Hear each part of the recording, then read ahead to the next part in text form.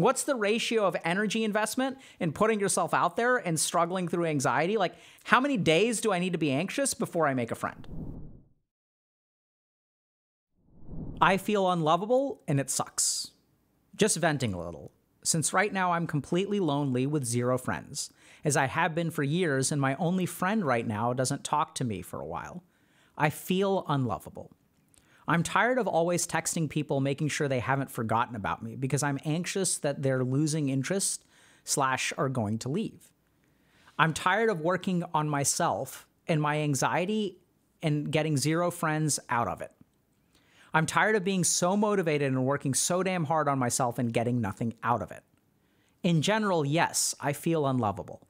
And it's absolutely no surprise I'm not confident in myself considering what I've been through. It's no surprise to me that it's hard for me to make friends, that I always feel like nobody likes me or cares about me. And even years pass, and even though from a young age I was determined to change my situation. It feels like I've been stuck for so long, despite my self-awareness and despite seeking help in therapy, and it just sucks so much. I don't know. I never felt like I don't know. I never felt like I was like other people or like me. My personality and ideas belonged in this world. I felt so different. I still do. I feel like I'm suppressing parts of myself because they don't help me make friends. Being honest and communicating about my feelings doesn't help me. Being open doesn't help me. Loosening up doesn't help me. Even talking to people and being friendly doesn't do anything. It's only making everything worse. If even being friendly doesn't help me make friends, then what does? I can be smiling and have fun with people in certain moments, and they still would prefer someone else over me. I don't know what helps anymore. I'm still friendless. I'm trying to work on my anxiety right now and my social skills, hoping it'll make a difference in my life someday. I'm still hopeful and determined as I've always been, but I just needed to get this off my chest. It's interesting, 100% upvote rate. So this is tough. Let's be honest. So sometimes we're lonely. We don't have any friends. And we do what we're supposed to. We're good little boys and girls. We're told to work on your social skills. Be friendly. Give it a chance. Put yourself out there. And we do those things. But it doesn't work. And then you start to feel tired. And then you start to feel a little bit resentful because like you're doing everything you're supposed to, right? You're working on yourself. You're going to therapy. Everyone's like, go see a therapist. You're like, okay, cool. I'll do that. Everyone's like, put yourself out there and you do that. You text people back. I mean, you don't text people back. You text people, hoping they'll text back. You remind them that you exist. Hey, by the way, remember me? We hung out those 3 times and it seemed like we had a really good time, but you're like, I haven't heard from you. And you kind of text them and they don't really text you, or they text you back, but they don't text you first. And so you start to become like marginal, like they're like out living their lives and you're trying to form some kind of connection and they don't seem to care. And so what are you supposed to do? You're supposed to be friendly, right? Like, oh, like relationships are a 2-way street. Like, let me text them. And you work on yourself because that's what everyone says, right? You can't control other people. You can control yourself, so work on yourself. So you're like, okay, I'm doing that. And then as this goes on for a while, it gets really tough because like you don't have an infinite energy. You do what you're supposed to do. And if you still don't have friends, like what do you do after that? Well, you dig deeper, right? You're like, okay, like that's not working. Like, let me try again, right? Effort and hard work lead to success. Let me try again. Let me text this person for the 7th time. Let me put myself out there for the 8th time. Let me struggle with anxiety and sort of like try to be friendly with people, but they still don't text me back for the 9th time, 10th time. And then you start to get really exhausted. And then what are you supposed to do? Because everything to fix this problem doesn't seem to be working and takes energy. It takes so much energy. And so you're exhausted. And then like, do you dig deeper and try again? Like, do you give up? Like, how do you know when you're supposed to give up and when you're supposed to keep trying and like keep getting more exhausted? Like, how are you supposed to know? Like, when is this going to work? Like, how long do you have to do this? Does anyone ever tell you, like, yeah, you just need to work on your social skills for like 6.5 months? It's not like a video game where you can see like each little pip of progress. Oh yeah, you got a star. 5 stars makes a diamond. 5 diamonds increases your rank up. Each rank up moves you towards your second class. If you move up 3 classes, you get a medal. Like, we know how to measure progress in video games. We don't know how to measure progress with this crap. Like, how do you even know if this is just like you should be doing it more or you're doing it wrong? Like, are you even investing your energy in the right way? So what you end up feeling is tired, first of all, uncertain, second of all, because if someone told you, they're like, yeah, just do this for 3 more months and you'll be fine. You'll have a friend. What's the ratio of energy investment in putting yourself out there and struggling through anxiety? Like, how many days do I need to be anxious before I make a friend? There's no like there's not like, you don't even know what to expect. And so what do you do about this? Like, what, if you're someone who tries really hard to make friends, does what people tell you to do, and it's not working. And then you feel frustrated, so it's okay to vent, right? But then, like, venting only gets you so far. Like, it doesn't actually fix the problem, right? So what do you do about it? So I'm going to close off today with sort of a different perspective. So we could talk about, for example, how a lack of confidence, impacts your social relationships. We could talk about, how, for example, if you feel like a relationship if you are contributing more than your fair share to a relationship and you're kind of like keeping it on life support, essentially, like how those perceptions actually can negatively impact the relationship. We can talk about all that stuff. We even looked at research earlier today about how the thing that correlates with the most relationship satisfaction is your personal view of the relationship. And so if you feel like your friendship is on life support, that's going to negatively impact the relationship. So we could talk about all that scientific stuff. But what I'd like to do is actually share with y'all how to rip it out root and stem. If you want to just like completely rip this problem out by root and stem, like just solve it. Not saying it's easy, but this is honestly how it works. So it comes down to like, what the hell is happening in your mind? Like, it's such a simple concept and revolutionary concept, but it's so hard to grasp because like it is not how our society functions. So the first thing to understand is friendless is a state almost of reality, right? Like it's like you don't have people in your life. Unlovable is not reality. Unlovable is created by the mind. So what happens is we look at the world, which is a particular way, and we make certain inferences with our mind. But all of the thoughts that you have, the feeling of being tired, anxiety, feeling unlovable, your frustration, these things are not real. Are they justified? Sure, but they're not real things. They're just fluctuations of the mind. So Patanjali, who's sort of like the seminal teacher of yoga, says that yoga is the cessation of the fluctuations of mind. The mind has fluctuations. Feeling unlovable is not a thing. It's not a reality.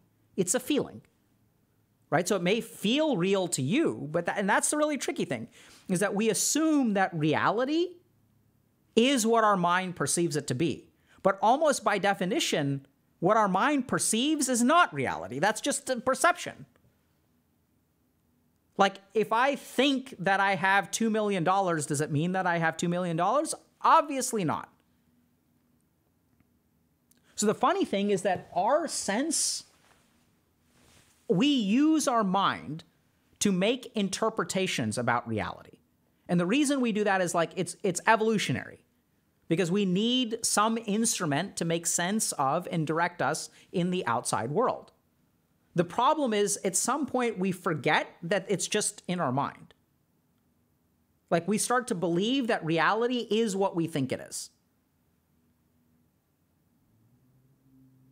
Right? So, like, if, for example,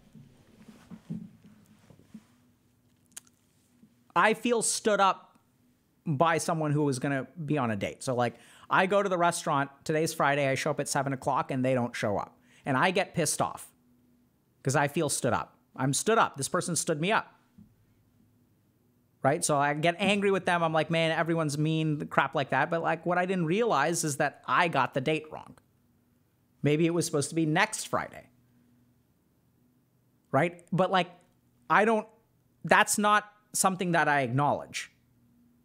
And if someone points it out to me, maybe I'll even argue against it, because that happens. The point is that like my perception of things and what my mind produces is something that we accept 100%. So the cessation of fluctuations of the mind is what leads to peace of the mind. What does a fluctuation mean? It means feeling unlovable. All emotions are fluctuations of the mind. Even thoughts are fluctuations of the mind. Because you have a thought one moment, you don't have a thought the next moment. So if you want to be free from all of this stuff, even the tiredness, it's not like a physical thing. It feels physical. You're spiritually exhausted in looking for friends. You try so hard and it doesn't work, so you're like, you're tired of trying. But every day when you wake up, you have energy, right? So you're like, your glycogen stores are full. Your oxygen saturation is 99%. Your heart rate is like 78 beats per minute.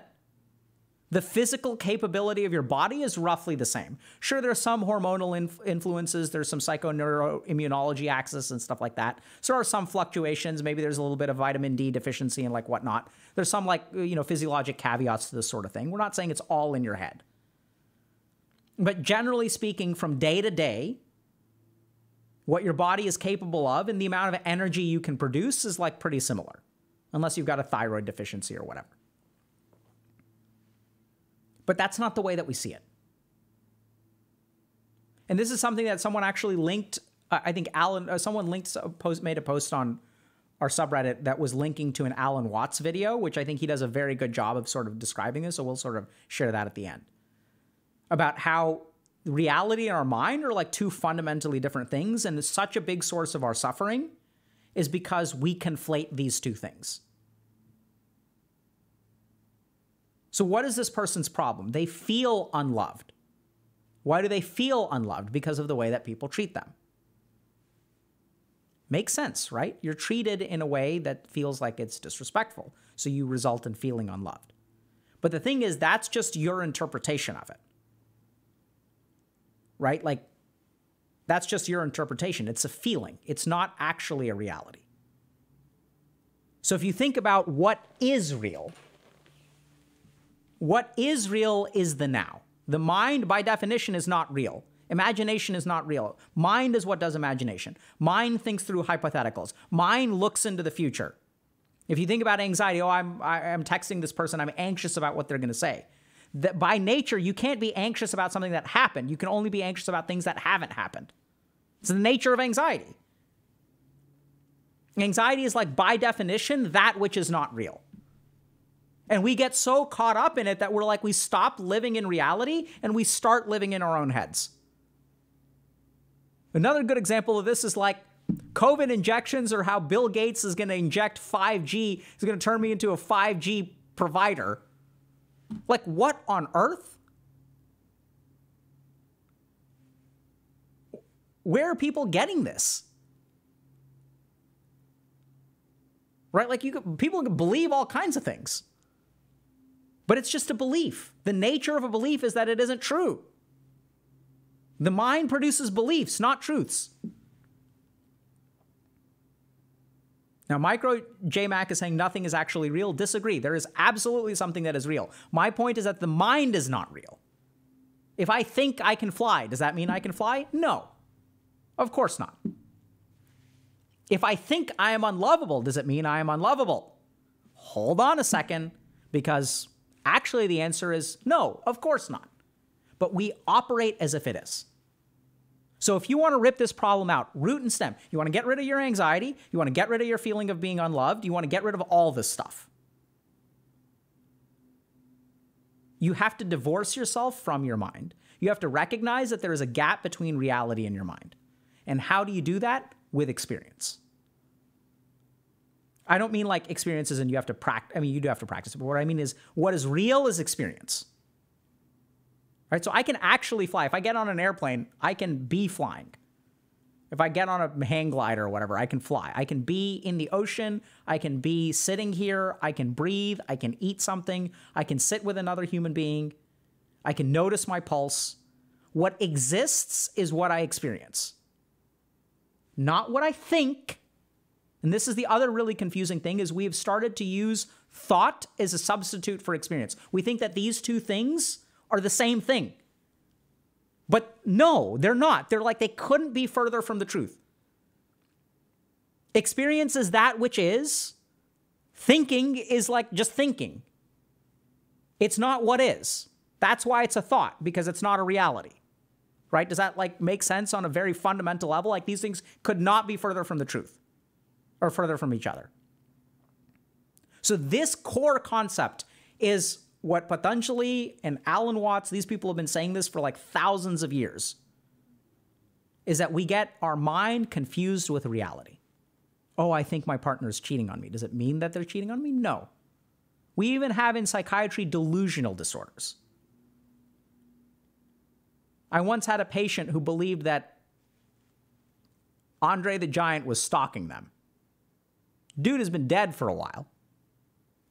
Your mind can produce all kinds of things. Doesn't mean it's true. So how do we ground ourselves in reality? How do we understand what is actually true? How do we be free of being unlovable, of feeling unlovable? It's subtle. Because it's not being unlovable, it's feeling unlovable. And if you think about the nature of emotions, they fluctuate, right? I've said this a couple times recently. I'll say it again. Everyone wants the perfect wedding. How long does the happiness from the perfect wedding last? Does it last for the rest of your life? No. In fact, quite the opposite. What I tend to see is that people who are more bent, like hell-bent on creating the perfect wedding are the ones who are the least happy in their marriage. But we tie so much importance to it. I need my perfect day. This is going to be the one perfect day for the rest of my life. And it needs to be perfect, perfect, perfect, perfect, perfect. And in chasing after the perfect wedding, what you actually do is damage your relationships. You actually set yourself up for everything from divorce to like no longer being friends with people, disinviting people. All kinds of crap comes from that. And it's all produced here. What is a perfect wedding? What does that even mean? Perfect is a conception of the mind. And you're chasing over something that is not achievable. It is not reality. And no wonder it leads to problems.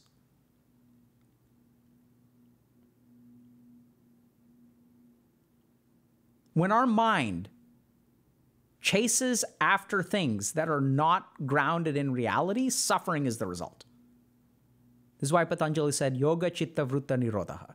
Stop the fluctuations of mind and you will be at peace. So how do you stop the fluctuations of mind? You ground yourself in experience. So this is going to be our meditation for today. This is a meditation for if you feel unlovable, how to rip this out root and stem. So sit up straight. You can close your eyes. I'm going to keep mine open. The next time you feel unlovable, close your eyes and notice the thoughts and the feelings and all of the fruits and flowers and leaves of being unlovable. You'll have this thought, you'll have that thought, no one likes me, this person didn't text me back. You're going to have all this crap floating around. And then what I want you to do is see which of that is real. What is the actual experience of feeling unlovable? Is it being unlovable? And look within yourself. So the first thing is that if it's a thought, it's not a real thing. We've already established that. It doesn't mean that thoughts don't have importance or don't have impact or don't have value. There's a reason we have thoughts, but they aren't real. Right? The letter A is not a real thing. It's a symbol that has heuristic value. There's no reason that we drive on the right side of the road as opposed to the left side of the road, or vice versa, depending on what country you're in. There's value to conventions because human beings can interact with each other. So something doesn't have to be grounded in reality necessarily to be useful. There's nothing special about the right side of the road. It's just the only reason that helps is if everyone does it, right? Because then people going in opposite directions don't bump into each other. So if it's a thought, it's not reality. So find out look within yourself, close your eyes and tunnel down as deep as you can into what is this feeling of unlovability. There may be thoughts. They're just thoughts. They can come and go. I can think about pink unicorns. I can think about Harry Potter book number 9 if I want to. I can imagine all kinds of stuff. It's not real. Chances are it'll be a feeling, like a physical sensation. So even then, what is a feeling? Is it an emotion? What is an emotion? It's going to be something, there's going to be some kind of physical correlate, chances are. You'll feel a tightness in your throat. You'll feel a tightness in your chest. You'll feel maybe a queasiness in your stomach. Is that being unlovable? Of course not. Just notice that. All that is actually real is I have a tightness in my throat. That's all that's real. I'm sitting here. I'm breathing. I'm in this room. There's a slight sound outside.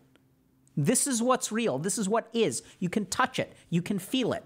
It is real. It's not an imagination. This is what is. What is I have a tightness in my throat. Is a tightness in my throat unlovability? Of course not. And if you do this practice, if you go to the source of your unlovability, what you'll find is it's a mirage. It's just like an oasis in the desert. The closer that you get to it, the more that it disappears, the more that it disappears, the more that it disappears. It's fruits and flowers and leaves that barely have a trunk and have no roots. It's like the value of cryptocurrency. Looks amazing. Nothing there under the surface. Triggered?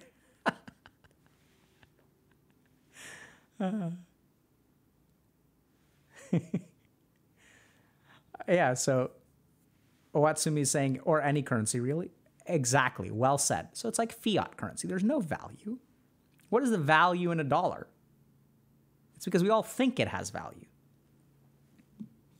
Right? It's kind of like what Tyrion Lannister says about power. The king only has power because everyone thinks he's got power. Right? And so many of our societal constructions are based off of things that are not real. They're constructions. And as you sit and you notice, and this is where, like, if you're feeling unlovable, I encourage you to sit and find the origin of it. And then what I'd say is go out and touch grass. Someone mowing lawn right now. It's perfect. Go out and smell grass. This is what's real. This is what is.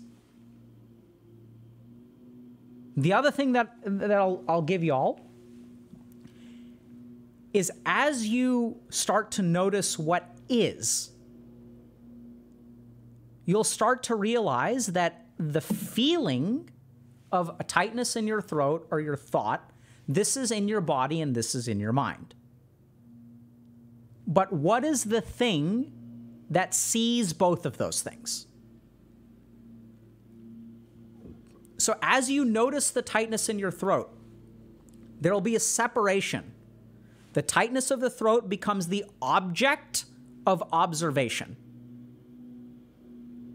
And you are observing it. When I get caught up in my own thoughts, I don't realize that they're just thoughts. They feel like reality. As I separate from them and as I observe my thoughts, what is the thing doing the observing?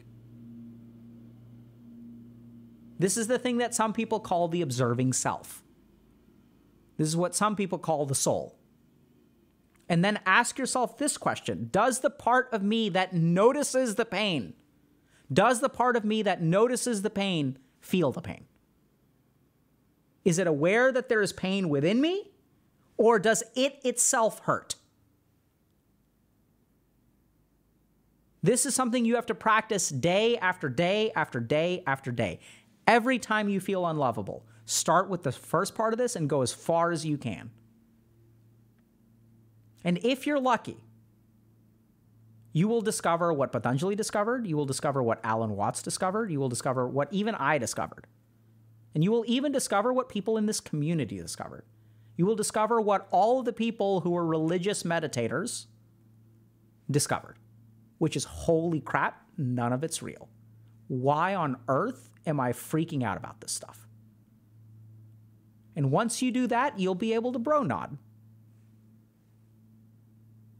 Right? So like even now, every time I bro nod, I feel a little bit weird. But it's like, lol, so what?